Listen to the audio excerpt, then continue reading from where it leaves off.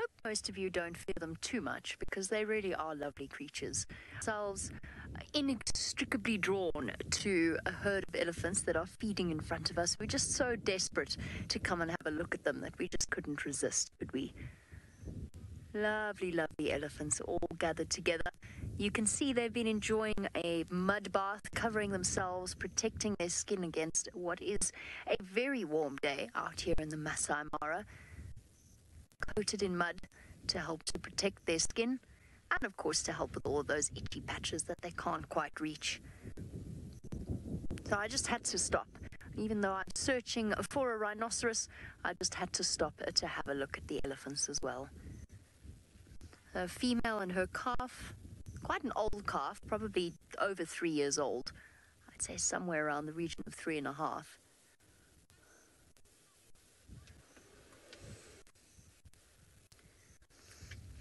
Lovely question coming through from Hallie. Now, Hallie, you want to know how long it takes elephants to reach their fully grown size. Hallie, the truth is they never completely stop growing.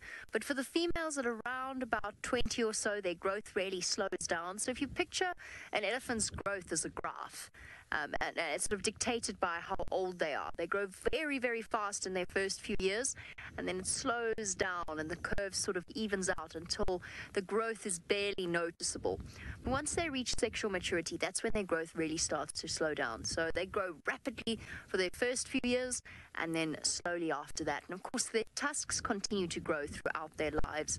And what's amazing here is just how much longer the tusks are on the females in Kenya than they are in South Africa. And I'm convinced it, at least partially, has something to do with the softness of the food that they eat here.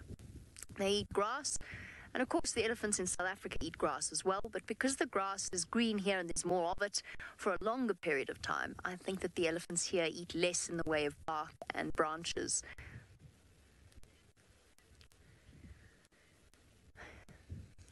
Jacob, elephants are strictly herbivores.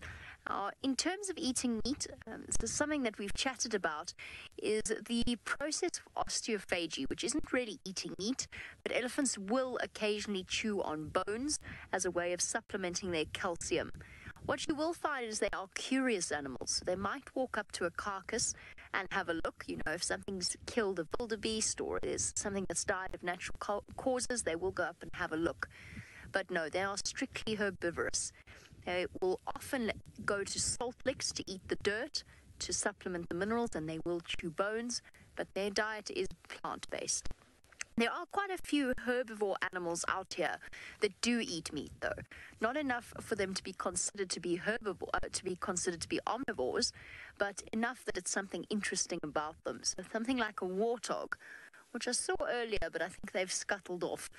A warthog belongs to the pig family. A warthog will eat meat, much like lots of pigs, lots of members of the pig family. There's certain antelope that will eat meat as well. Oh, look at this. Have a look. Sorry, Manu. Have a look at the baby at the back. I've just remembered to point this out. Look at that. Somebody had, I would say, probably a close encounter with a hyena or a lion at a very, very young age. Might not be that, though. It might not have lost its tail because of a predator. See, there's Mum's tail. That's what its tail should look like.